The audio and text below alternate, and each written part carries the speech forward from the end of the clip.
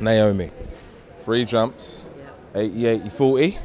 Is that right? Was it 80, 80, 40? Yeah. Right.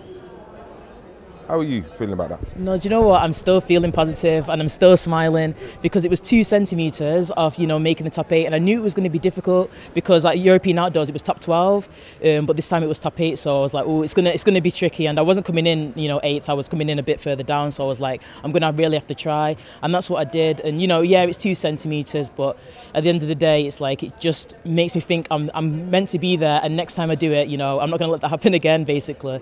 So yeah, I'm just really positive about it. Well, good. I don't know if I've got any more questions. I mean, we can go now. Let's all go home. Now, on a real though, after Birmingham, 40 metres indoors, you did 40 metres outdoors last year. Yeah. So you know what it feels like now.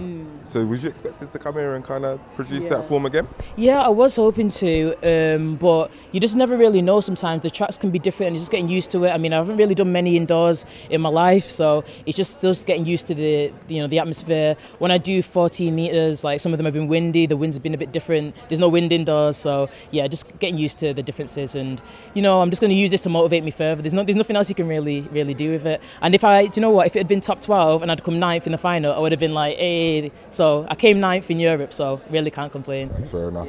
So what next? What happens next? Yeah, so just need to start my uni work because my dissertation's due in May. What are you doing? In politics and quantitative. Wow. So deep stuff. Yeah, deep. Real stuff. Yeah.